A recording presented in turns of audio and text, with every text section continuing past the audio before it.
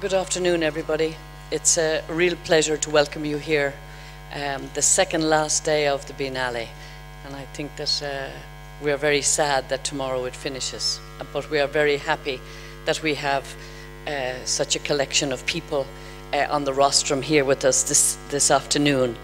I just want to begin by reading the words of the focus for this afternoon in our manifesto, Free Space. And what we say is, we are interested in going beyond the visual, emphasizing the role of architecture in the choreography of life, but essentially we see the earth as client. This brings with it long-lasting responsibilities. Architecture is the play of light, sun, shade, moon, air, wind, gravity, in ways that reveal the mysteries of the world. All these resources are free. It's the examples of generosity and thoughtfulness in architecture throughout the world that we wanted and want to celebrate in this 16th International Architecture Exhibition. I'd just like to introduce our speakers, and I'm going to introduce them in the order of speaking and just say a little bit about why they're here. And starting with Mary Robinson, the lady in red, in the middle, who was President of Ireland from 1990 to 1997. And she was no ordinary president. She was an inspirational president of our country for those years, and has gone on to do amazing things in the UN High Commissioner for Human Rights from 1997 to 2002, and now she is chair of the Elders. She's involved in the whole issue of climate change at a global level. Yvonne and I heard Mary on national radio one morning, and we were both really moved by the way she spoke about climate change and the need for us to take this on board. And we were walking along one of our streets, Nassau Street, to meet the Arts Council, actually, and we saw Mary on the street, and we just walked up, and she didn't know us, and we said, please, would you come and speak at this Biennale? And she's here. And that was a very abrupt but interesting introduction. Then we have... And you were holding a banana. I didn't want to say that. And actually, a friend of Mary's calls it the banana meeting. So then we have Barry Bergdoll, the handsome man with the glasses on the left of the lady in red.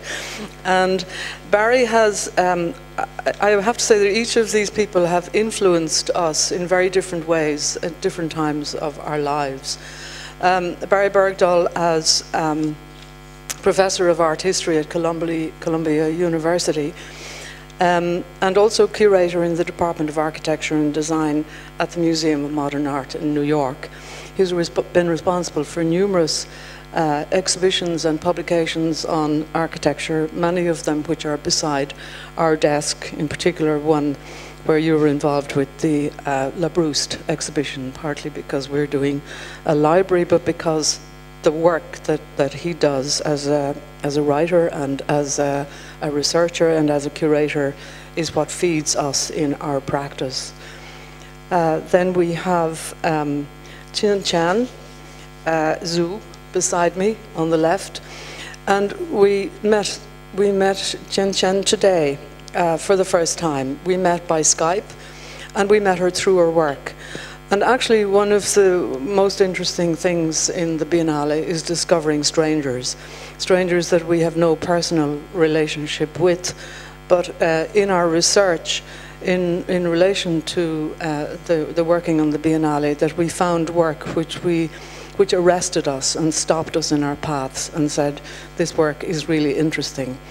And I think Tiantian will be presenting some of the projects and will describe today the way that she works in China, the way that she invents projects, the way she works with communities. And you, I think, speak about the connection between the micro and the macro, between the community and infrastructure.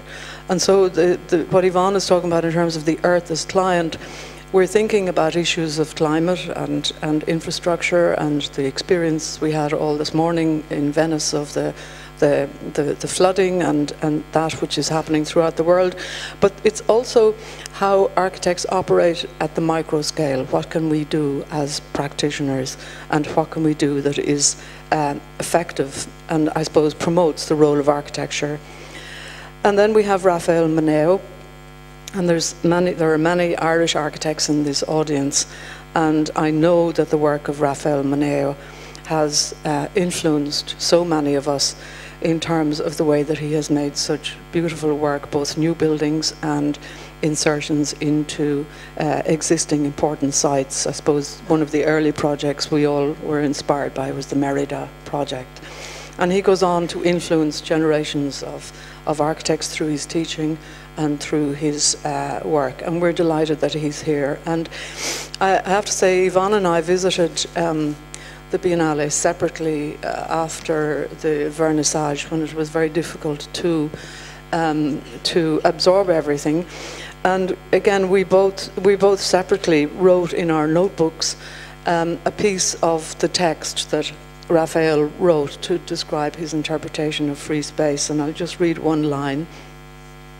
The perception of free space appears at the moment when a building's condition as an artifact gives way, and space is felt as a sensorial expression of freedom. And we just felt that was a marvelously poetic interpretation of free space. And then we have Simone from Crimson Architectural Historians, and the presentation that Crimson have made in the Central Pavilion is one that really challenges not just us as practicing architects, but also challenged our Taoiseach, our Prime Minister, when he came to Venice to visit the Biennale. And it was one of the exhibits which he photographed, where you're making the case that cities should be places of welcome. I think you say something like that the city is the tool of emancipation, and that the city has lost this capacity or this quality. And you're asking the question of architects and planners and thinkers as to how do we remake or rebuild the idea of cities as places of welcome. So we're delighted to have this combination of people here with us to discuss from very different viewpoints the overall or the general kind of theme of the Earth as Client. Thank you. So, Mary. Buonasera, and thank you for the real joy and pleasure of being here. I had been looking forward to it, but it's even better than I had thought about. And I just want to begin by congratulating Paolo Baratta and the Biennale for choosing such excellent curators for this Biennale, who stopped me in the street.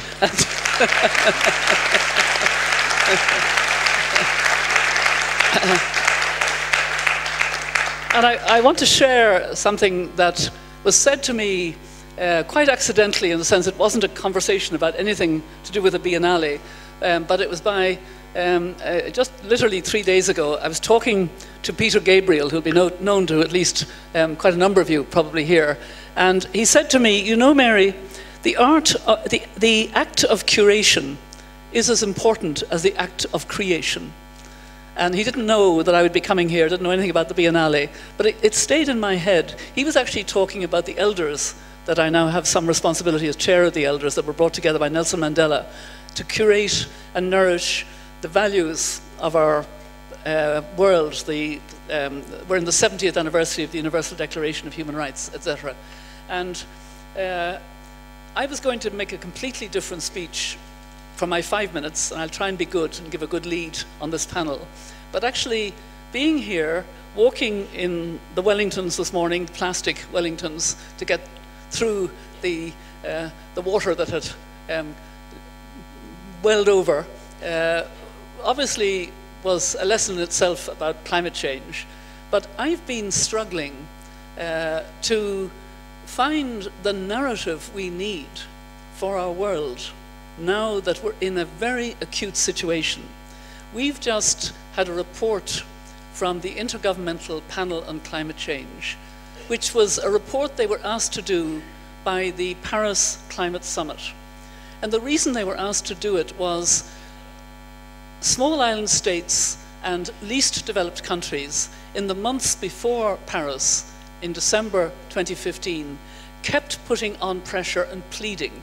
And they marched with the line 1.5 to stay alive, 1.5 to stay alive, because they knew that small islands would go underwater and that least developed countries all over the world would be even more disrupted and buffeted and set back by intense drought, intense flooding, hurricanes, etc.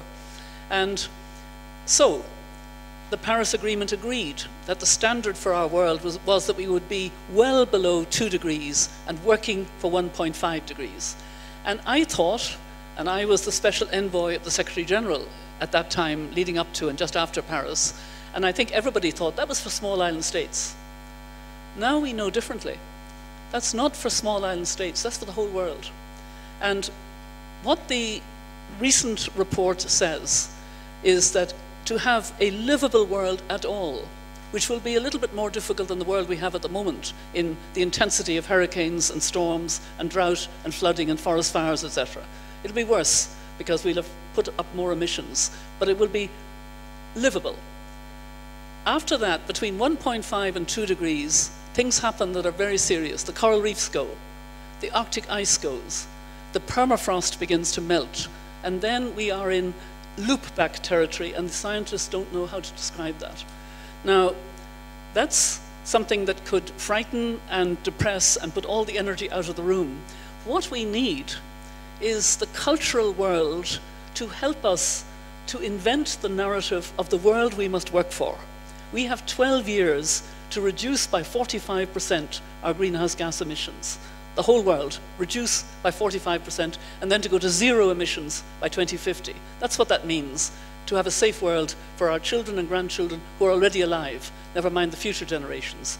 And so I've been thinking a lot about how to propose that narrative. We know that clean energy is getting cheaper, solar is getting cheaper, wind is getting cheaper, China is leading on wind, on solar, on electric vehicles. It's all, battery retention is getting better, but we're not hearing the narrative about how we will live. And I saw this morning, as I walked through, the narrative of so many projects from around the world of how we could live better, how architects are telling us. And it's architects and artists and filmmakers, the cultural world, which must now step up and help us to imagine the world we need to get to very fast, and we need to do it fairly. And let me just end with something that I've been very aware of. I was in London 2 days ago, and the bridges were being blocked by young climate scientists, young and not so young, climate activists, who are so desperate that we're not moving ahead fast enough. They're blocking bridges to disrupt London, to get London to wake up and do more. In Paris, the, what do they call them, the gilets jaunes, the yellow vests, are marching through Paris because a carbon tax has been put on fuel, a fuel tax, and they're annoyed about it. I don't think it's just the fuel tax they're annoyed about, it's the unfairness of how it's being done and the inequality of the society that's doing it. That's what's the problem. So we need a just transition. And I just appeal to the Biennale in particular, because you have such depth and wealth of culture, but also to the architects of free space. I could have talked about free space, and I was going to, but actually I saw examples of the world I want us to hear more about, and I look to the cultural world to help us to get there, because it's so important, and we have so little time, and it's so urgent. Thank you.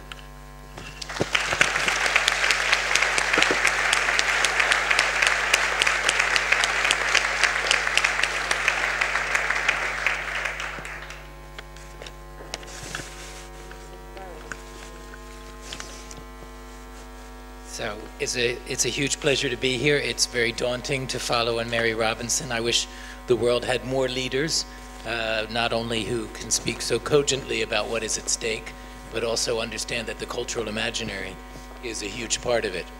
And so I feel a bit like Goethe is said to have said that everything has already been said, but not by everybody. So now it's my turn, and I want to be more concrete and show you a project that's now some years old, but nonetheless urgent. That is a project that I undertook at the Museum of Modern Art about sea level rise and the resiliency of cities. It's not exactly new information, but I think that it relates to a number of themes that have been brought together in this fantastic Biennale by Grafton architects.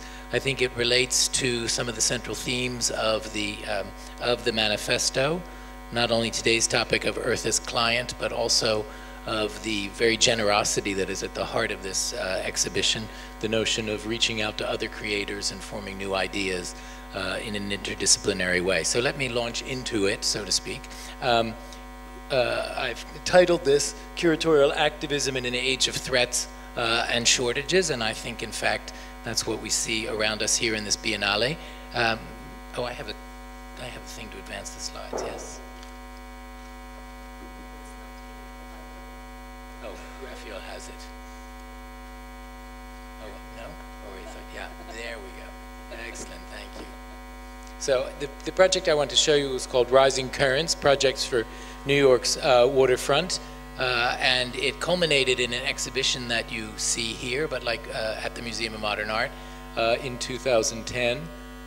Rather poignantly, it closed exactly 2 years before Superstorm Sandy revealed some of the unfortunate prophecy of this exhibition, but I don't so much want to deal with the problem of wading through high water that we dealt with this morning to get here, but rather how in that exercise we invited a group of people, architects, to form teams, interdisciplinary teams, to think really, I would say, about the Earth as client. But until today's invitation came, I hadn't really thought that that was our enterprise, to think of the Earth as client. But what does it mean not only to dialogue with one another, but to dialogue with the geographical, geological, climatological facts that we have been given. These are analyses of the flood zones of New York on the left, and on the right, the proposal of the U.S. Army Corps of Engineers where to place great gateways. It rather makes the New York Harbor look like a version of Venice, and thinking of how you might defend it through hard infrastructure.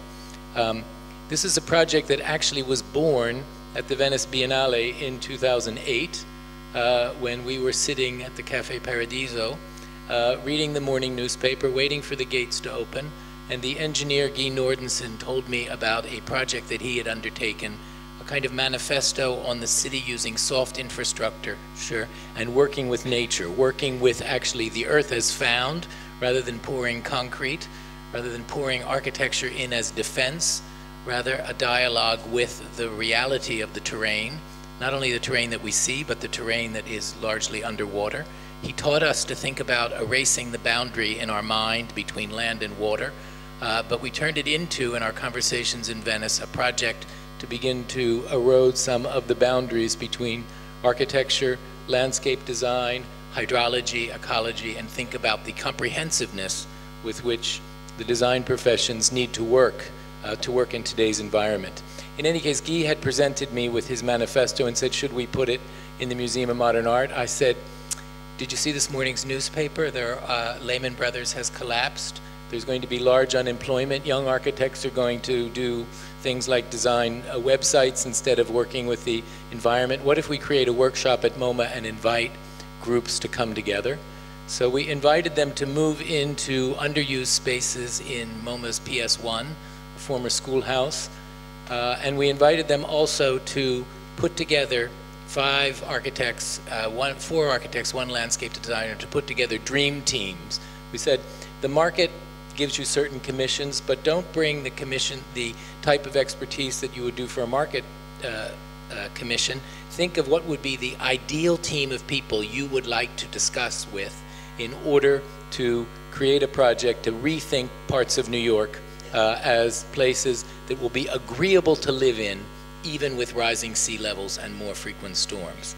And one of the key points here, and I think it has much to do with the environment that we're in here today in Venice, is that we, every couple of weeks, threw open these studios so that the public could come in and discuss with the designers who were hard at work. They did what the architecture students in the room will recognize as a pin-up, but they did it for the public, not simply for other professionals. For me, it was very important, and I think it's exciting to see so much of the public here at the Biennale, to begin to demystify the design process, in a way to have a conversation between design underway and the end results, that in a sense to erode the often popular notion that architects are arrogant rather than to realize the incredible thought processes and interaction that goes into thinking of design solutions. Here's the end product of the exhibition, but it was part of really the end product of this long experiment. I only want to show you two of the projects very quickly and then pass on the microphone. I hope we can discuss more what I like to think of as the possibility of the exhibition as a powerful way of changing the public imagination. 2 years after this exhibition was closed, I was called to the New York City office of Mayor's Office of Emergency Preparedness, and he, the deputy of the mayor, asked me, we're very impressed by rising currents. Now that we've had Sandy, we're eager to know what you're going to do next. And I said, I'm not doing anything next that is of immediate use to the problems of the city of New York. The role of a curator is to change the possibilities. I said, is to move the boundaries of what can be discussed.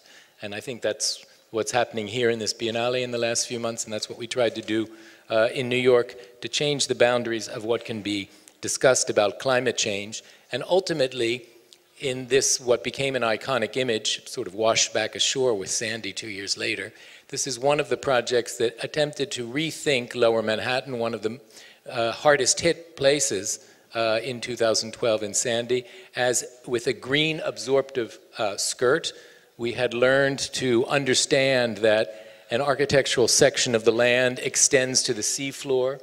We learned in all of the expertise that was brought to our weekly pin-ups and meetings about bathymetry, and we all began to think and design differently with the earth as a continuum from seafloor to the landscape itself. So this project by the architects LTL, working with the landscape designer Susanna Drake and a group of hydrologists, proposed this absorptive land around Manhattan. The key number of things here I think are of interest. One is that the image began to circulate from the workshops even before the exhibition opened. So the exhibition has this expanding effect on public discourse. The other is it came out almost at the same time, this publication proposing a natural history of New York, and we realized that the proposal was in a sense a archaeological recovery of the original nature of New York, and therefore a kind of dialogue with the natural history of a site, which I think is something we see more and more coming to the fore in the last decade when architecture and landscape design have had such productive interrelations. Another aspect of that was the proposal to create these absorptive streets, almost like Melita filters in the morning for creating your coffee, with these porous pavers and systems that would allow the streets to absorb water and send it back to the sea. This is a key aspect of this project for Lower Manhattan, and you can see here that this green skirt is a public park during times when it's not flooded. So this, I suppose, is the key point I wanted to bring to you. The brilliance of this design proposal is something that I also learned in the process of this discovery of the workshop, with scores of people coming together for this 6-week intense design exercise. Some of the sociologists who came and looked at it, because we invited people to provide commentary, and we asked sociologists to come and say, what do you think about these proposals in relationship to living in the city in the future? And they said, it's brilliant, you are creating what we call in sociology co-benefits. So that rather than simply solving the problem, how do I keep the water out, how do I make the city function, these architects also provided images that people who lived in this area saw and said, that would be a nice city to live in. I would love to live in a Manhattan that had kayaking and a green park on the edge. It didn't look at it and said, oh, our feet will be dry because we have an absorptive skirt. So the transformation of the turning around of something from simply problem solving to the creation of a kind of generous free space with multiple benefits, I think, was one of the lessons from this. I'll just conclude by showing one other of the 5 astounding projects that came out of this exercise. This was the only team run by a landscape designer, Kate Orff, and she took a very difficult site that includes the passage between Governor's Island and Brooklyn, known as the Gowanus Canal, which is one of the most polluted sites in America. And she proposed this panorama in which she wants to return to 1776, happily not to make America great again, but to make New York City resilient for the future, and learning the lessons of what was there, why New York was the oyster capital of the world, when the Gowanus was a tidal swamp with an extraordinary oyster life. She, like many others, has studied oysters, and she proposes to bring oysters back into the area off of Brooklyn. You see her oyster coral reef there in green, a kind of green tail to Governor's Island. But she wants to look at the life of an oyster. I don't know how many of you had a close conversation with an oyster, but one of the things that oysters do is that they clean the sea. They take something like 5 times their body mass and clean that amount of water every day. So they are the vacuum cleaners of the sea. They're also highly social. They form themselves almost immediately into dense reefs like coral, which change the bathymetry of the sea and make any sea surface a wave breaker that can break the kind of surge that we get with the tidal storms that are becoming more frequent with climate change in many parts of the world, but also in the East Coast of the United States.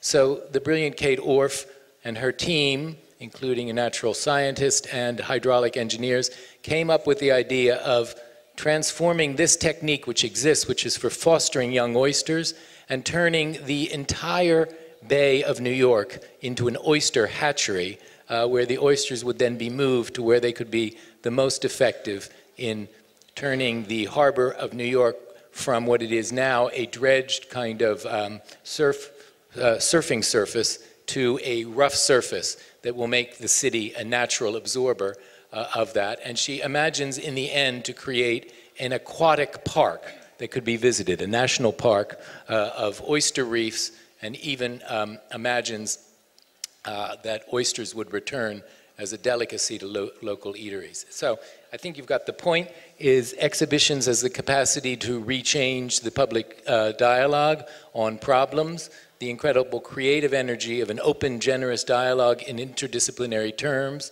that can provide images that allow us to imagine a resilient life that is desirable and not simply defensive. The last slide is simply to remind us that there are many other problems out there in the water, and I think it is exercises like this that might help us imagine turning the continents of garbage that we are flying over too often into perhaps a design solution.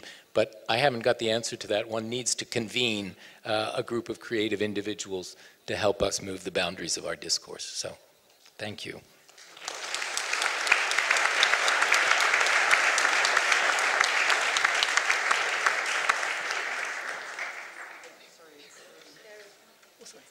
Oh, it's you next, sorry.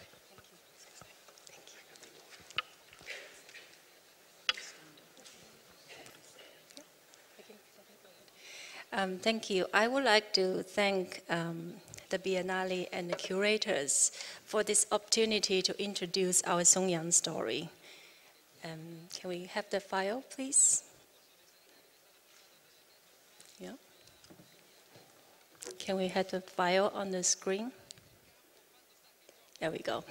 Songyang is a small county in China with 400 villages. This is the region with a beautiful landscape, tea plantations, ancient villages, and critical issues. Most rural communities are in economic decline and losing faith in a village's future. Young people move to the cities for employment. Many villages become hollow with low population in elders. There is an urgent need to establish new hope for local communities. Here we propose the earth as patient, with architectural acupuncture as the healing treatment.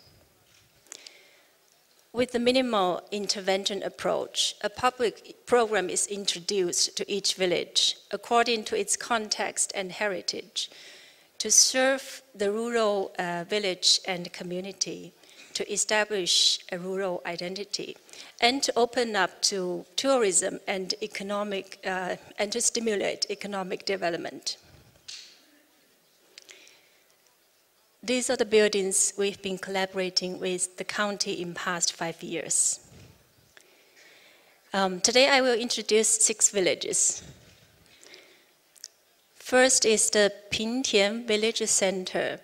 This is a renovation of abandoned villager houses by using local building techniques, such as tenant and mortise, wooden structure. This becomes a village center for exhibitions, artist studio, and rooms for homestay business.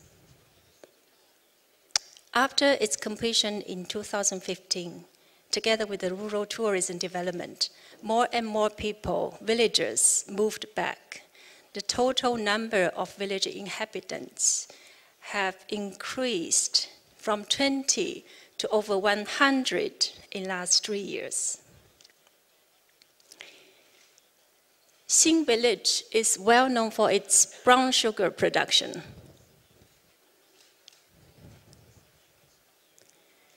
The traditional cooking process is a striking live performance, but the family workshops were in poor conditions.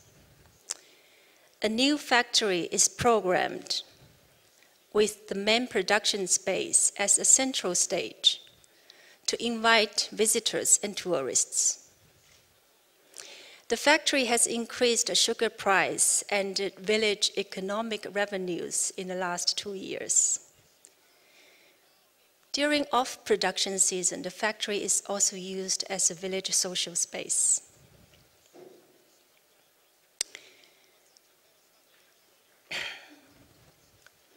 Hakka Indenture Museum is built by local stone construction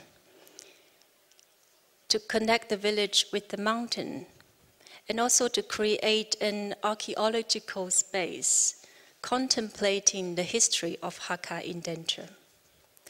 In the beginning of the construction, we could only find 3 skilled masonry workers in the whole region, and they trained over a dozen young workers after the construction.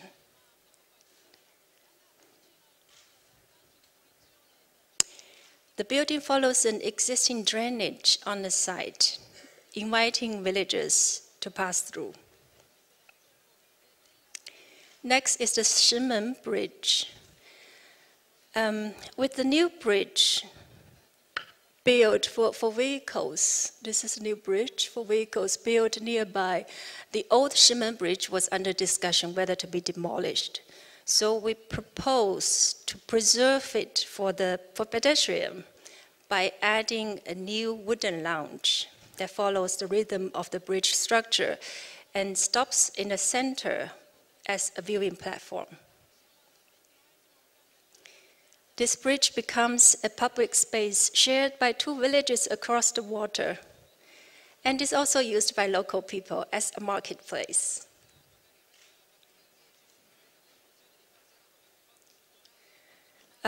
The ancestor Wang Jin's memorial hall in Wang Village is to restore the identity and pride of an ancient village that is surrounded by modern factories. While the building stays quiet on its exterior, the interior is articulated by integrating Wang Jin's life moments with building structure into memorial corners. The villagers are proud to visit as if they are walking through the timeline of the ancestors' life.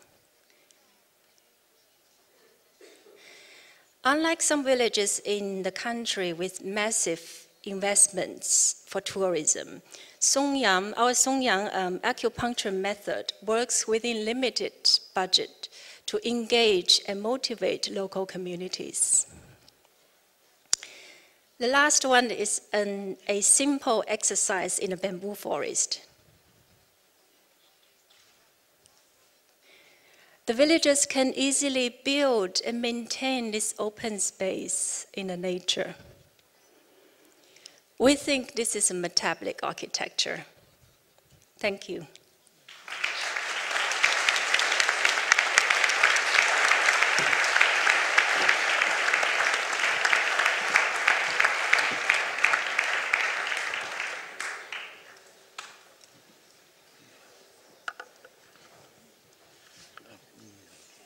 Well, I would like to start congratulating Yvonne and Shelley for this so interesting Biennale, and I thank them a lot for bringing me here to this conversation.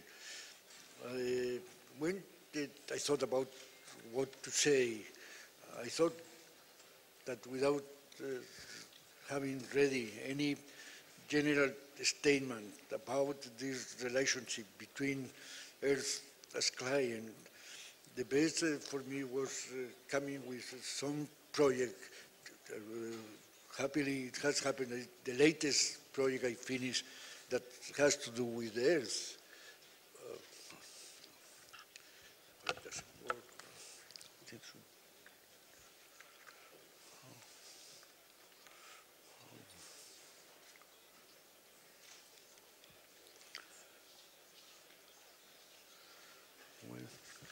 Obviously, we need help, no?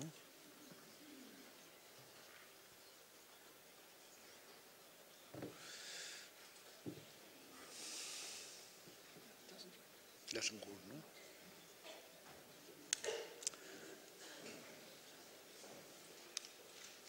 I'm sorry. It is a project that has to do with the Earth, both in terms of landscape, or how reacting against a well-established landscape, as well as has something to do with the Earth itself, because it's a winery, and the owner, the best known enologist in Spain, very much wanted to leave the wine to be resting on the interior, inside the earth, in the most that in the ground, and therefore. Sorry, Rafael, there seems to be some technical problem. Do you want to switch to the next speaker, and then they have it ready? Wonderful. Just to explain, there's some technical problem that will take a few minutes to rectify. So Rafael very kindly has agreed. And if our next speaker, Simone, doesn't mind coming on board immediately, and we'll solve the technical problem. You're okay, you're okay. So apologies. Apologies. I hope mine is working then. Oh yeah. Yeah. At least.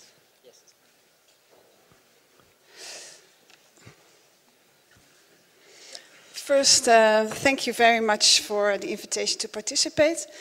I'm honored to be part of this almost last meeting on architecture in Biennale. And I've written my text down because of the 5 minutes, because otherwise I would extend more, and then we can discuss later. We have more time for that. So, A City of Comings and Goings, the contribution of my office, Crimson Architecture Historians, that deals with migration, is in different ways connected to the theme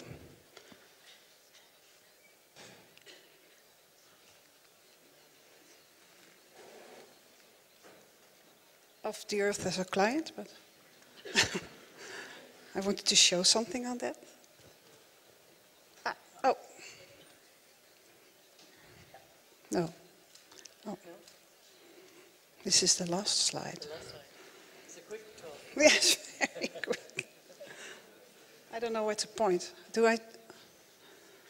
Yeah. This is it, yeah.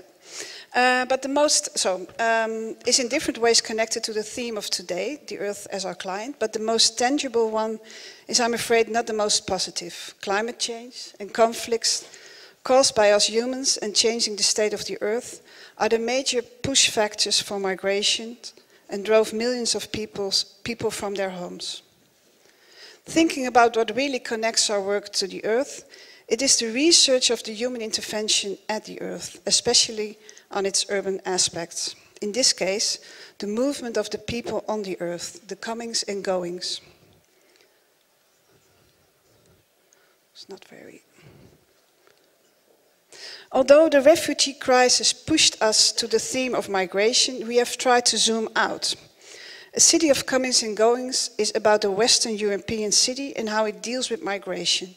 The Western European city is one of the highest valued destinations of people everywhere in the world, rich or poor, free or oppressed, to work or to study, to thrive or to merely survive. But it is finding it increasingly hard to deal with the timeless reality of migration.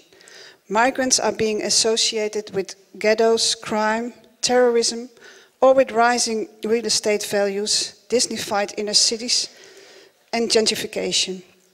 Migration is driving us apart, yet it is the one thing that we all have in common, the pursuit of happiness. In a city of comings and goings, we zoom out from the immediacy of refugee crises and catastrophes, and we try to see migration and cities as historically and fundamentally connected. We zoom out from the singular, temporary, acute design intervention and try to redefine what is expected from architecture to make our cities strong and robust so they can absorb the comings and goings of cities over centuries.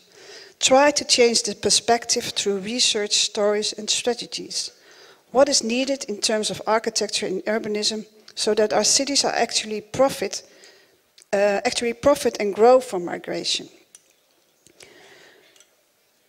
Being architecture historians, we address this topic of migration first through research, because we think that working on the city always should start with research. Within interdisciplinary approach, we question, can stories and a new narrative influence strategies on the city? Based in Rotterdam, we have developed a hybrid practice that takes the contemporary city as its object. We design for the city, we research it, write text and books about it, show it in exhibitions and works of art, teach about it, and give advice on it. And strongly connected to this practice, just recently we launched a school, a free space. The independent school for the city that builds on the belief that strategies for the city, architectural and economic, spatial and social, should be based on real, first-hand empirical research into the city. The school will provide an interdisciplinary program for postgraduate students from all over the world in the field of design, planning, sociology, history, and for whoever would feel comfortable with the job description, urbanist. Its unaccredited status will offer the students and their international teachers the full intellectual freedom and flexibility to not only research the city in the broadest sense, but also design and develop strategies for it. In the mission statement of the school, we say the following on what drives us, and that is at the same time what we like. Some quotes. We like complexity and contradiction in cities. We want to celebrate it, discover it, show it, and we want to defend it against the forces that are making everything the same, compatible, approachable, smooth and polished. We like the complexity of our inner city streets fronts, defined by centuries-old architectural mammoths, from neo-Gothic ornamentation to social democratic red brick housing, 80s neo-modernist apartments and 50s aspirational modernism. We like how the architectural history is overlaid with signage in Dutch, Polish, Arabic, Russian, Turkish, Chinese, and any language. We like the contradictions of modernity in African cities, where the newest gadgetry makes it possible to live in a metropolitan way without actually having to build a metropolis. We also like social scientists and philosophers who have left academia and gone into the field and have come back with literary masterpieces that have inspired generations of artists, scholars, architects, and historians. We like filmmakers who have become architects, and we like architects who have given up on designing and building and have become filmmakers, artists, and politicians. And we like a lot of more, but especially we like migration, because it makes our lives more complex and more contradictory. It forces us to forget ourselves and to remember what we really want. It makes us better and worse people. It kills neighborhoods and makes them come alive again.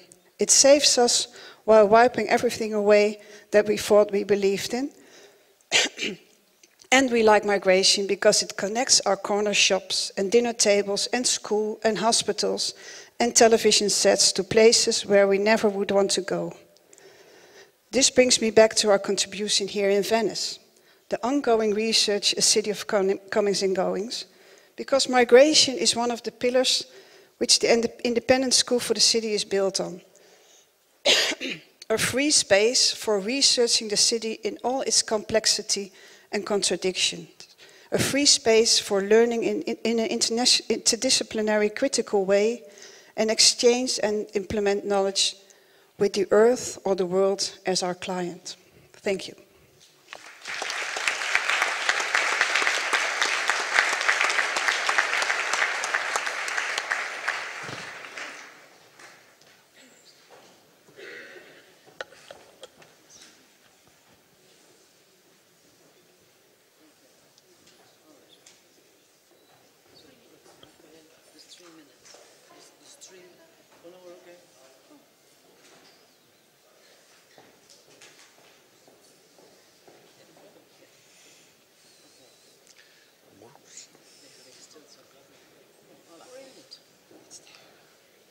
That's fine.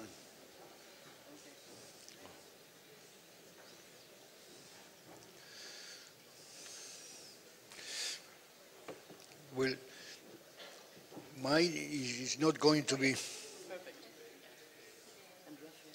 Yes. Mine is not going to be, let's say, such an important declaration as those that I have listened till now. It is going to be simply the expression of how I react with my latest building to something that I believe has to do with the earth. I think that here, earth, for me, was landscape, how the building that was going to be a winery should be installed there without damaging too much this landscape of a small village in the north of Spain. Therefore, the building tries, instead of just making, let's say, a statement with its presence, trying to follow in, trying to respect even the profile and the skyline of the existing mountains, and it works in a way that doesn't try to impose. At most, it will try to remind both all villages of the remainings of all, either all protective huts in the mountains, but it needed also to be related with the earth, with the heart of the earth itself. It was the winery, and the owner very much wanted to have the wines resting just so close as possible of the rock, that therefore grapes are starting to go down from the recipient space that happens to be above, and then move in a way that at the end the bottles are able to go out from there. But the grapes and the elaboration itself is going to happen just looking for this heart of the earth, as I said. You see there the barrels, and just at the end, the rock, this rock that wants to be reached, and wants to be reached also in a way that at the end, the entire architectural event can be seen almost as people allowing to go down throughout those stairs from the highest levels to the lowest, and therefore the stairs are so important in this design, this sense of just making a building that actually establishes contact and connects directly with the most profound soil is what the entire building is about. What that emerges is just the tip of an iceberg when the entire thing that happens inside. To do something and to, if I ought to do some kind of a statement, I would say that try to be so respectful as possible with the so-called natural landscape. Don't believe that we are not hurting, and trying to be so economical as possible. Don't believe that whatever gesture you do on the earth today is going to go through without having a tremendous impact. Being so intrinsically economic as possible in the use of the soil and the ground is all that this building wants to say about. And then just thinking in the use the building has, that this winery, still say that many of the things that we like to do still needs this direct contact with this reality that is not just the outdoor, the surface of the earth, but just the heart and the earth as is more inner reality. And I think that's all. I think that later in the conversation, I very much would like to follow up some of the issues that has been raised. But in the meanwhile, take my presentation as just a simple example of how an architect reacts when actually it's not the city anymore, the client, but I suppose that it be the earth who in this case made to me the commission. Thank you very much.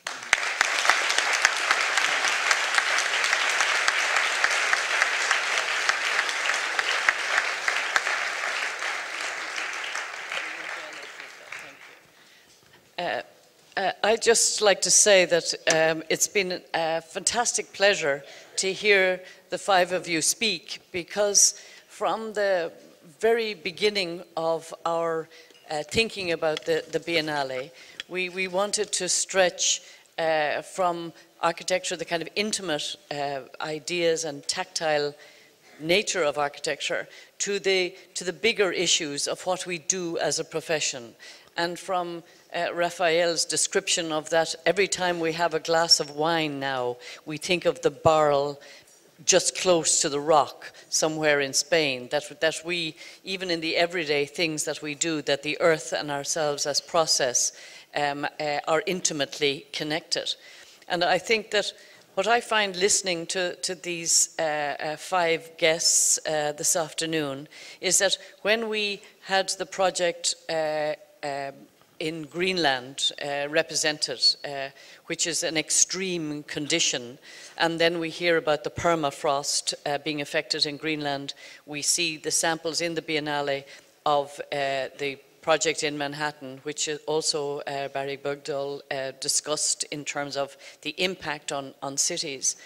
And when we talk about the film Il Capo, which describes the carving into the mountains to get Carrara marble, Shelley and I and our team really wanted to discuss the earth as client and how to make architects and to make the general public aware of the impact and necessity of interdisciplinary moving forward in terms of the earth. And when Mary Robinson talked, I think it's really very beautifully and optimistically when you talk about the necessary culture, the kind of culture of imagination to help the problems. And Barry's last slide of the kind of debris in the various seas and plastic and the impact we're having on the earth. We now know what we do as human beings, whether you're architects or not, we have impacts. And what's beautiful about the Chinese samples is that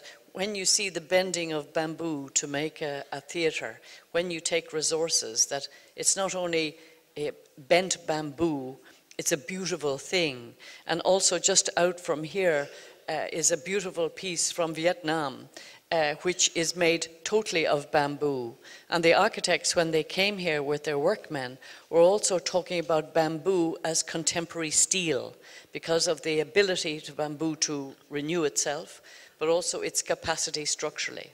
And I suppose from my point of view, listening to you all and then listening in terms of cities of comings and goings, that the real impact that we live in Western Europe in such wonderful conditions in comparison to many other people. And as you describe, that a Western European city is a kind of a dream place for many people. That we have to look at the earth, how we deal with cities, how we think.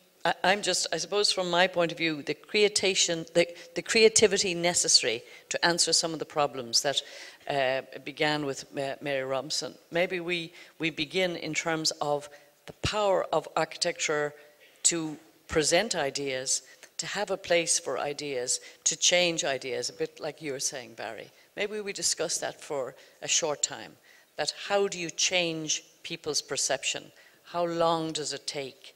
Is it different now because of the media structure, because of the internet? Maybe we begin with our colleague here. Yeah, we talked about it a bit before, because when we talk about migration, we compare it also to, I think 20 years ago, when in the Kosovo and Czech part, Yugoslavia, was the war. Also then 50,000 migrants came to Holland. It's the same amount as there is now. And then we were wondering, what's the difference? Why is it such a problem at this moment? And then one of the conclusions was the social media, because 20 years ago it was totally different from how it was perceived now because everybody was talking about it. Because 20 years ago, of course, there were also some problems and some things, but when you look at it now, the people who came to Holland lived there, and it just started also with us and are living in the city. And suddenly now, with the refugee crisis from 2015, it became such a thing also in Holland. And but what we try to do is try to make it, try to zoom out what I just said, just to bring it more to, indeed, how can we as architects or architecture historians or researchers first identify what happened in those 20 years when a big group of migrants came to the cities. What is the history of that? And how can we learn from that already now? So because we are thinking there are many examples also at this moment in public space and in different buildings in which the city already adapted. But we didn't only show good examples, also the bad examples, just to try to learn from it. But I think the difference, talking about media, then that it's from 20 years ago, is how people are talking about it and showing it, and so this is very strongly connected to what happened.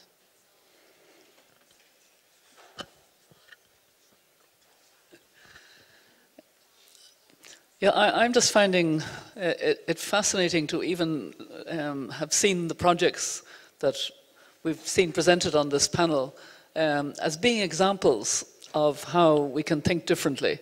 And I'd like to see so much more of that because of the short time we have to change from business as usual and not do it unfairly on the backs of the wrong workers, for example. If we're going to have 45% reduction in emissions, then we need to close power plants quickly. My understanding is there's the Urgenda case in the Netherlands, where the Netherlands government now, through a court order, has to reduce by 25%. You have 4 power plants, they have to close, there's no plan. Will it happen suddenly and leave those workers desperate, or will there be a plan? A plan, a whole sense of an inclusive involvement of those communities in their future, in how they will go forward and have retraining, pensioned off, new skills and new industry going into those areas. And this has to happen on a massive scale. And more than that, we have to stop driving our economies on promoting our consumption. Look at this ridiculous Black Friday and Christmas coming earlier and earlier. And all this consumption, it's madness because it's what's destroying us. And yet culturally we're not hearing enough that we can have a great life, a very satisfying life, less mental illness, much less health problems of air quality, etc. And I would love to see real cultural leadership on this, real sensing. I was at a book launch in England of my climate justice book just the other day, and I was asked 2 questions from the floor. But what's the narrative that will move people in a positive way? And I kind of hadn't digested that question until I went through this morning. And I realized this morning, this is the narrative that will help greatly. And we just need to intensify and take responsibility. The cultural world has to take responsibility to help us in a very serious, engaged way with the fact that the Earth is our client. And we are seeing the Earth suffering from bad doctors who are doing the wrong thing. That we need to really, really change. And I love what you're doing in China. And what I loved when you were explaining earlier about your acupuncture architecture is that there is a connection between the villages, and they see that connection. Can you speak to that a little bit? The acupuncture refers to the small injections on key spots, but to activate the body, to activate the whole circulation in the whole body. And all these acupuncture in different villages, they're not only to activate inside this village, but also to bring the interconnections in between the villages. For example, the Tiantian villagers will come to the Xin village to buy the brown sugar product and go to the Hakka village for their Hakka cultural performance. And actually, in the next phase, as we said, we have 20 projects in different locations in the whole county. We're also building tofu factory in one village and rice wine factory in another village.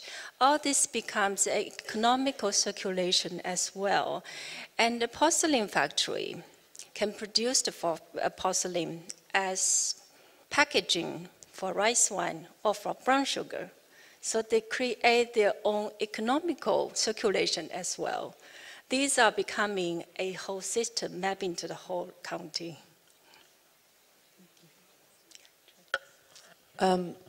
Tiantian, you make it sound so simple.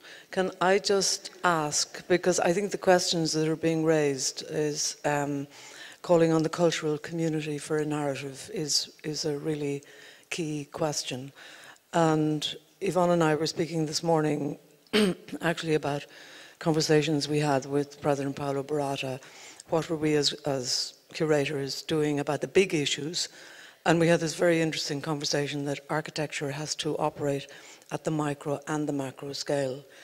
And that this is partly to do with the fact that architects are not in positions of power, but also to do with that every act of making has a political content, let's say, architecturally, which we see from Rafael's project, thinking about digging into the earth, and your projects. Can I just ask two things? Maybe you could answer first. What kind of structure allows you to operate like this? Is it just you as an inspired and inspiring person who wanders the mountains and connects communities and industries together? Or is there some answer in terms of the support structure that you have culturally or socially or politically? Because we don't have that possibility, for instance, to operate in the way that you're describing. And then it would be good for me to know what perhaps each of the presenters thinks about this thing of operating both at the acupunctural and micro scale and the big strategies and big issues, because very often we feel that we are powerless in the weight of the problems within the kind of huge pressures that there are today on our society and on our earthest land. You feel very often powerless, but you are you both are saying that every project we make can make a difference. But I would like to know what it is that allows you to make this kind of cohesive intervention in this whole district. The title of our exhibition is called Songyang Story. So it's not only about architecture. I mean, the goal is not architecture. Or on the other hand, the buildings are just a beginning of the whole story. And the Songyang story is actually a systematic whole, a social practice. It becomes a systematic social practice. But it started back to 5 years ago when we first visited Songyang, and we saw all these beautiful ancient villages that are in these poor conditions. So we went through some of the villages, or like the tea plantations, by proposing small-scale projects. Let's say in the beginning we did a bamboo pavilion in a tea plantation, and then the Tiantian Villager Center was the first village project we proposed to the government. That because at the moment nobody believed in the future of a village, or these buildings could have a potential. So we proposed to the government that, okay, we will design it for free, and the government will sponsor for the construction of these buildings into a public center for the village. So that's how we started one by one. At what level? And the county government, yes. So this started with one by one small projects, but also the scale of the project has to be sensitive, depends on the context of each village. So eventually we collaborate with the county government to look into different villages, and this become a acupuncture strategy in the whole county region. And of course, in the whole process, we engage with the local construction workers and also the communities. And a lot of buildings here, you could identify there by different construction method or material. It's really according to the context of each village. Again, for example, the ancestor hall, the stone carving. It's because we have the village is surrounded by the factories, and there's a stone carving factory just right out of the village. So we just take this technique and work with the buildings. So everything comes in a convenient way. Or maybe we're just lazy. But yeah, it was really to work with the whole community, the whole context, and also the government, in the county government, the town government, and also village as a collective community. And this project keeps going on, and we are working with a new chapter of rural economy at the next phase. Would anybody else like to speak?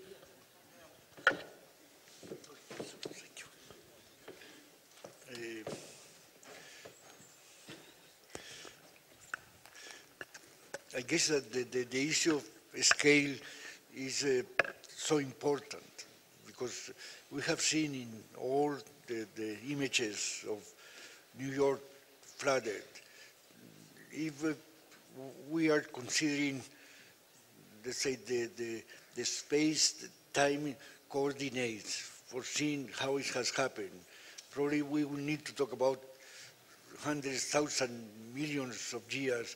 Who is going to take measures just with such a broad consideration of what is going to happen? Therefore, I think that all the panel, as well as the audience, has been so much caught by Tiantian intervention that are just reinforcing this sense of working, that we are able to work in this small scale intervention. You has mentioned a couple of times the small, and I realize that we should accept and we should define where we should, let's say, insist in just working in advantage of this much more general definition of what to be done. Surely with this climate pressure that we are thinking, everybody believes that measures ought to be taken, but in the meanwhile, we are not going to build the dam just for preventing Venice to be flooded down in the Adriatic. But at the end, we should try to find out what to be done in the day by day in the intervention. It is difficult to establish this, let's say, I don't like the word coordination, but this sense of working in both the scales of time, good direction, that we are closer to understand how it works, of daily intervention with this other much more larger direction to act. And therefore, I think that is what comes out, and comes out in a day that is so flagrant and evident that something not to be done. But when you are thinking Venice has 15, 16, 1700 years of existence, and you say, well, what has changed? If the entire city has been built, how we are daring to find out in those almost geological changes to be protected. I would like to think in much more short way. I realize that short-way views are not so well seen, and yet are those that we are able to master. And therefore, good behavior, good direction for our daily work is what actually we would like to find out. Can I just give a different kind of example, because I'm not obviously an architect and I didn't have my PowerPoint. I have a different way of but I do have access to power circles as a former president, as a former, etc. And one of the ways in which we tried to address the climate issue was by getting women leaders to come together on gender and climate change. And there was every good reason to do this, because the gender dimensions of climate change are enormous. If you start to undermine poor livelihoods, who picks up the pieces? Who has to still put food on the table? Who goes further in a drought for water, further for firewood?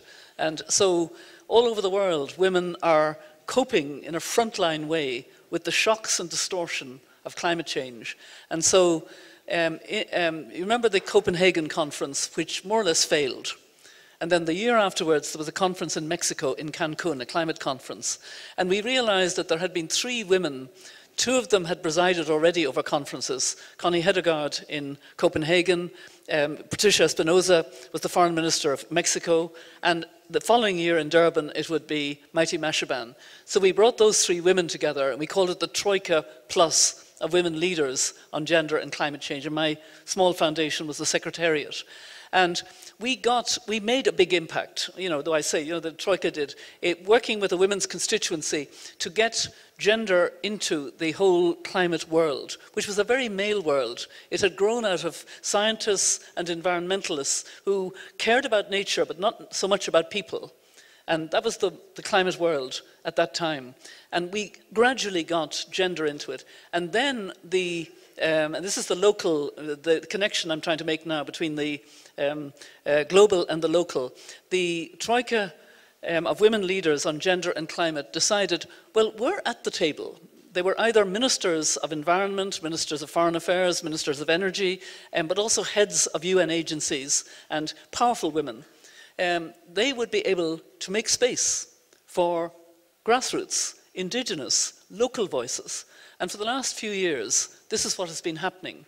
And that has made a huge difference to the conversation, because the delegates who come to climate conferences think they know, and they do know, the UN speak of climate, and the paragraphs and the numbers and the statistics and the blah, blah, blah of climate. But they don't feel it the way these voices insist on talking about climate when they get into the room, when they're allowed to be at the table.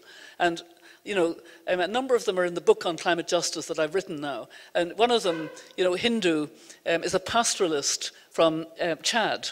Her first foreign language would be French, coming from Chad, but she also has very good English. Very, very bright. She became chair of the Indigenous Peoples Forum. She has now addressed the UN Security Council. She addresses conferences of climate. She's there in panels, looking beautifully dressed, young, and a voice that needs to be heard. And there are lots of other voices now that are coming because they have the expertise. They actually know how to cope with the very real changes that need to take place in their community. They need to grow different crops. They need to rebuild a school that's been destroyed by a flood. They need to plant trees. They need, you know, and it's that kind of sense of courage to do. And when they talk about it in that way, it does affect the decision making. And so, you know, I think if people knew more about your acupuncture architecture and what you're doing in China at the higher levels, it would help. And if we can get these stories out of, you know, how, and I love your migrant issues, and, you know, I love the way you say so positively, I love migration. We need to hear more of that. We need to hear it, you know, with good examples. What I want to add to your story about the gender, but also about the big and smaller scale, is that I think it's, at least that's what we experience, it's very important not to underestimate the role of design in this kind of bringing it together, because the bigger scale, bringing, like the government or the local authorities bringing to the grassroots, you could do it with design, research by design. So letting people using design as a tool to bring this together and to get the stories of what's really happening, and then try to integrate it in the strategies or policies. So design is very important, I think. Architecture and urban design. I think you put it so well, because I don't think it's simply an issue for architects, the challenge to think at both the micro scale and the macro scale. And I suppose just another anecdote from the front, as it were. One of the things that became abundantly clear in the Rising Currents experiment at MoMA was simultaneously the issue that we all have: how do we not, even as individuals, feel so completely overwhelmed that there's really no reason to do anything because it's all hopeless, and what does our single action matter, whereas all of these single actions indeed add up. And I suppose in my presentation I spoke a little bit more to the ways in which architects have capacity through design to give us images that are motivating for, you know, for contributing at the individual level. But one of the most perhaps disturbing discoveries of that experiment was we suspended all existing regulations and rules. We said, you don't worry about the fact that the site that you're using for your design exercise belongs to 35 different individuals. Some of it is municipal, some of it is private. Don't worry about the fact that this site that we've chosen goes across the state line between New York and New Jersey, or that the underwater depends on the Port Authority and the ground depends on the et cetera, et cetera. And we kept inviting public officials in to to do two things. Simultaneously, to give a sense of weighted importance for these very young designers who were there. The public officials were paying attention to them. But since the public officials were not the clients, I suppose the earth was momentarily the client, the public officials were also thinking all along, well, how would we actually do this? And the most startling moment came when I got a request from the Commissioner of Parks to convene a meeting at the Museum of Modern Art of all of the agencies in New York who would be involved in making such a project happen, because they said, you have the capacity to do it. We don't talk to the people in the transportation department. We're incapable of having contact with the Port Authority. You seem to be getting all these people together. Could you hold a meeting at MoMA so that we could all discuss this together? And then you realized the impediments, and at least at the local level of New York, the crisis of the inability of inherited structures of how land is managed and all of the things that really matter to cope with the urgent creative solutions. So that's just unfortunately an observation. But no, that's exactly what I'm talking about. That's what culture has to do now. It has to actually convene and get us out of our business as usual boxes and you know, regulations that are, I don't mean take away good regulations, but the ones that would impede where we need to go. And culture is trusted, and that's important. But isn't it interesting that when Barry is talking about MoMA, that it took, if you like, an art institution to open its doors as a kind of a neutral space? I mean, that's what kind of confirms your thesis today, saying that culture has the answer. And I'm not sure in Tiantian's description of acupuncture, whether the motivation comes because of being able to use the power of students and teaching, that you come from, is it from a professional position that you then have this acupuncture within the world of this part of China? Does it come, the question Shelley had earlier on, is it that it comes from a professional questioning of change? Is it coming from theory and thinking? When I hear about MoMA opening its doors at a time when there's a crisis, it's just very interesting that we're here at the Venice Biennale. We had set up kind of free space, a place for thinking, and then today is the earth as client. And what do we do both as architects doing tiny projects, or architects interdisciplinary discussions? How do we get it to a point where it's normal that the boundaries are being jumped? We're not in the various categories. And we've had experience recently of something exactly what Barry is saying, where normally the various disciplines of road, of access, of parks are separate. When you sit them down in a room and share a story, then they become, oh, I see, I'm not going to stay so strictly in that mindset because I see the value of something else. So maybe there needs to be either the institutions of art or culture opening their doors as interdisciplinary workshops. I mean, I love that idea on the cusp of the crisis, that you open your doors and ideas come forward. Maybe what we need to do, or maybe that's what a biennale is, it's a kind of an architectural biennale, is a chance to read kind of Crimson's piece, is to see a barrel of wine leaning up against a rock as a practicing architect embeds himself into the earth.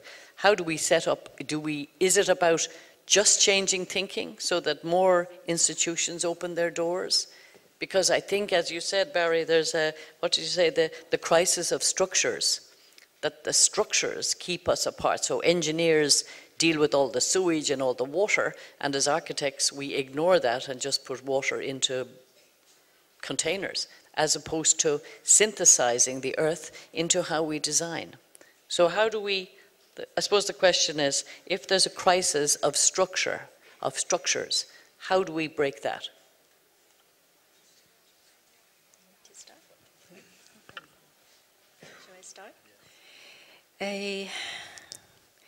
Well, on our experience is that I think when you talk about the rural, it's quite different from the city where you have all these institutions like MoMA, and then the city of New York or the city of Paris is engaging, is promoting all these constructions on public facilities. And rural is, at least in China, well, back to 4 or 5 years ago, rural region is the forgotten land.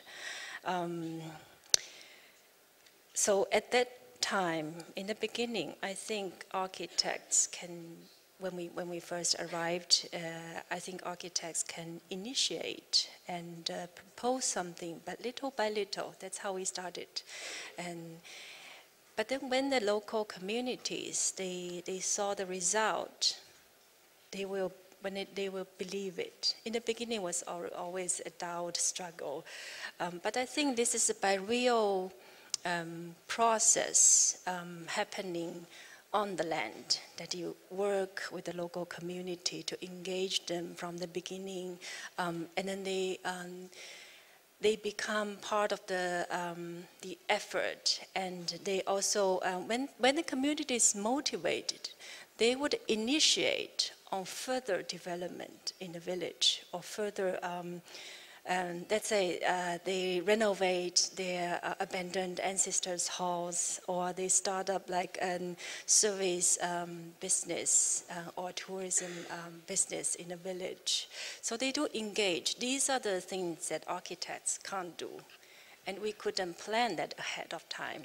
But yes, this is by acupuncture. You start with a small needle, small injection, but it will come with the after effect, one after another.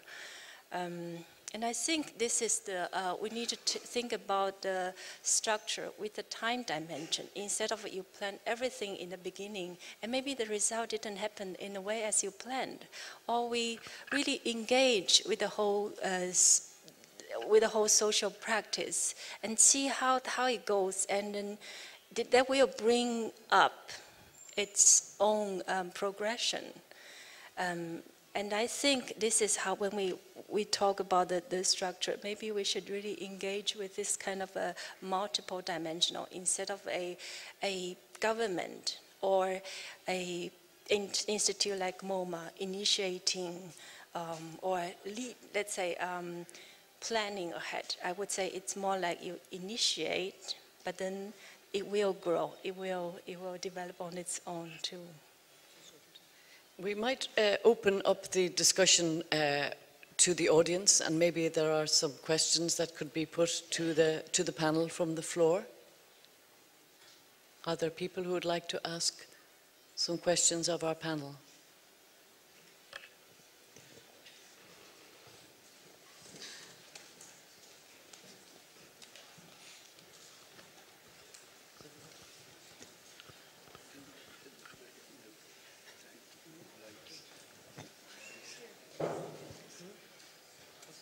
Hello, I have a question concerning the title, because the title, The Earth as a Client, I really like the title. For me, the question is, normally as an architect, you have to ask the client what he wants, what he needs, and now we have to ask the nature, because if the nature is our client, we have to speak with the animals, we have to speak with the trees, and so for me it's the question how animals and trees can get a voice. Because we are humans, we are speaking about topics, but how we can bring a voice to these animals and the trees or the plants, that we have a discussion on a way that every part of the whole world has a voice. And that's for me a very, very important question. Maybe there could be research people, biologists, which can speak for animals or for plants. And for me, the question is, what do you think, how we can integrate this part, which is very important when we have the Earth as client? When you ask this, then I'm thinking, of course I'm reacting from my own practice, but in September I was in Nairobi. We were working on a new town there. There's going to be a new town built just in the outskirts of Nairobi, so there's nature. And what we experienced is that the developer who owns the land is building a city there. And then what we brought in is that we said, okay, but let's first research what the landscape, how it's working, which animals are living there, which plants are there, and how could you integrate this into the plan for this new town. So it's a rather big developer with money, real estate developer. And he was listening to us. He was saying, okay, let's first do that before we but progressing planning. And so then you integrate, or I don't know if the earth then is your client in this way, but I think it's very necessary that you first look at what's there before you, as a human, start doing something on a location wherever. So either it's in a landscape or in a city, just look at what's there, and maybe also you can decide that you can build anyway, but then you know what's there. So that's, I don't know if that's an answer to your question, but that's my reaction to it. I just think that Pope Francis, in his encyclical on climate change, had a very holistic approach. I mean, he talked about us all being connected, the ecosystems of our world, that we have to live in harmony. And, you know, I think he brought that further than many other people in just in his intellectual capacity to see it in that very holistic way and advise and then talk in terms of the negatives of what we're doing, you know, that's cutting across that, and in particular the overconsumption, the overuse of resources, the harm that's being done to our world, harming our client. So I think that was very useful. I mean, your question does go to the extremely difficult issue of what happens when the designer is put in a conflict between the client embodied in an individual and the client that might be embodied in a way responding to the earth and having a greater sensitivity. What for a long time would have simply been called site specificity, but I think now takes on a dimension of ecology, which is not only complex systems, but complex systems over time. And all that I can think of is perhaps the ability as part of a design to run negative scenarios of what are the long-term deficits of a short-term decision, because and it does put a lot more responsibility, I think, on the architect in a way of being able to become a spokesperson for the earth through some kind of sense of projection over time. It's probably not a very easy thing to ask for, but it is. Your question is fascinating because it's just one more dimension of the way that the very profession of the architect is between a social responsibility and often a request or a commission that comes from the outside, as it were. I would like to say something on this. Since we crossed out the client in our title, we put it in as the earth as a patient. And I think when you say client, it means you are still you're providing a service as to respond to. And again, it involves a contract, right? Commercial contract. But then we would like to say maybe this is a different way. We look at the architecture. We are the doctors, maybe, that we can initiate targeting the problems and as a treatment, as a healing treatment. In that way, your architectural approach might be different as well. You might wonder, let's say if you perform a surgery as a dentist, you would try to keep the tooth as much as possible and make the most efficient treatment. Instead of take out the tooth and then planting a gold or a diamond as a decoration. So I think in that way it changes your perception on how we work as an architect. One thing. I attended the UN conference Rio + 20, that was 20th anniversary of you know, the important UN document on climate change, which in some ways was a dismal event because it was, needless to say, a disappointing record of 2 decades. But someone, and I wish I could remember precisely who, someone there said one of the simplest things, but was so incredibly enlightening in terms of simply flipping the way that we need to think. The person said, you know, we have this terrible habit of referring to the fact that we are destroying the earth. We're not destroying the earth, we're destroying ourselves. The earth will still be here once we have managed to actually make it impossible for us to inhabit it. Yes. Yes, and I think that, but it is such an important perception, and it goes to how do you shift the perception from thinking that we're simply not being friendly to the earth, to thinking that by not being friendly to the earth, we're doing ourselves in. You know, it's a very good way of thinking about things, that if we manage to destroy ourselves, and we could, you know, it is possible that we could. We've already caused the extinction of quite a lot of species, and we're having the acidification of the oceans, and you know, we could see that scenario in a very, the earth will recover very rapidly when we're gone. You know, it's a remarkable thing. So I think, you know, in that way, and at the moment, and this is the other thing from a climate point of view, and this is the frightening thing, the earth at the moment is our big friend in absorbing carbon. Despite our bad habits, the earth is trying very hard with its forests, with its oceans, to absorb as much carbon as possible.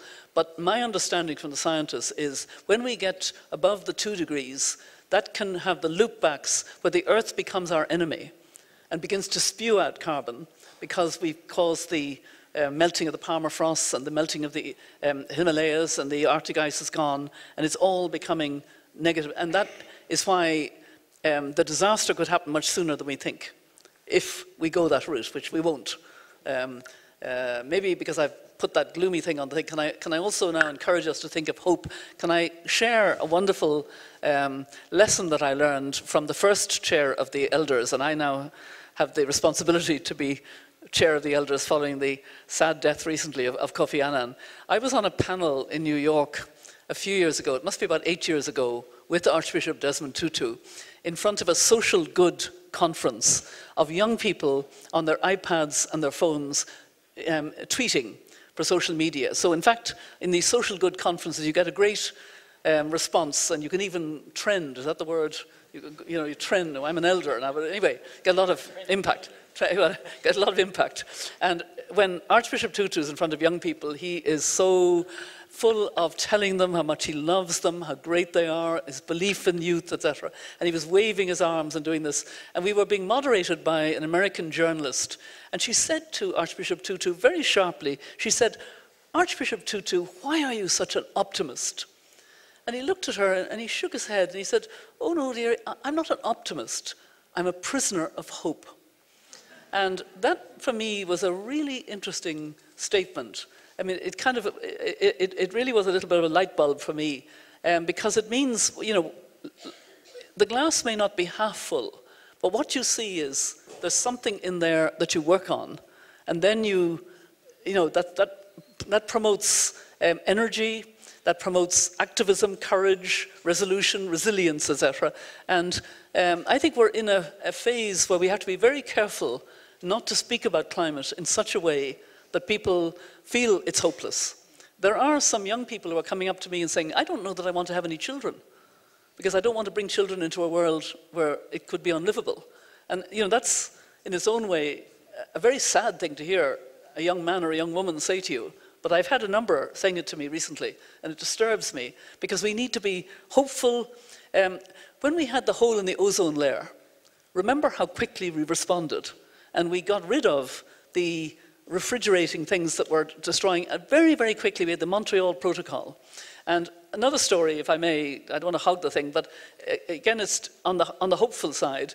I often, when I'm talking to students and we're talking about the issue of what is possible, John F. Kennedy, as president, announced in 1961 that the United States would put a man on the moon in 8 years.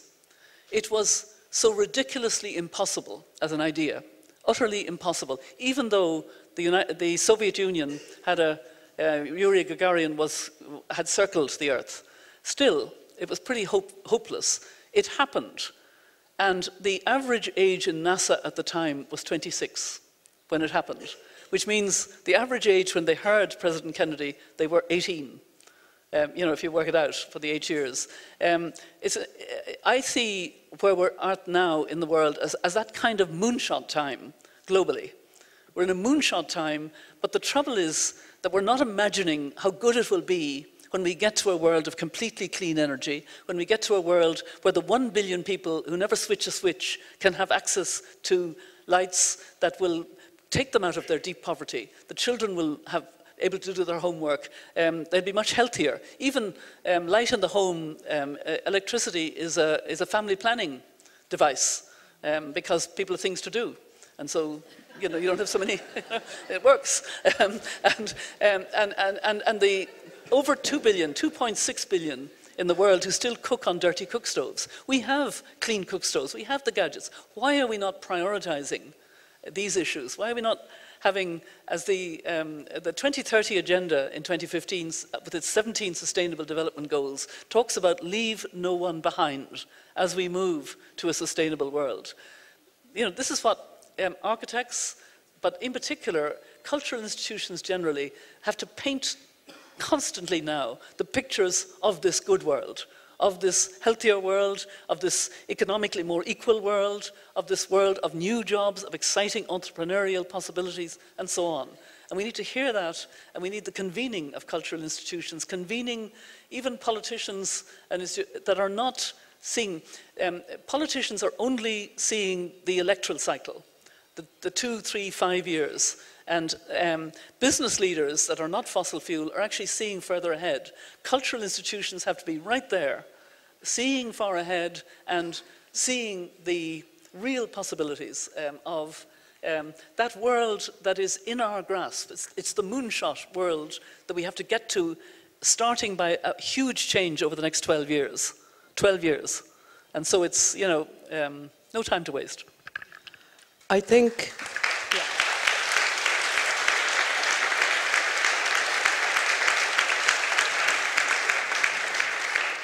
I was going to say we couldn't end on a better note, and we would really like to thank all of the panelists. And in a way, what Mary has just said is something that we have described in our closing note, is that people have said to us, well, what do you think about the state of architecture? And we've talked about optimism, that you can't actually operate as an architect unless you're optimistic, because you are imagining a future.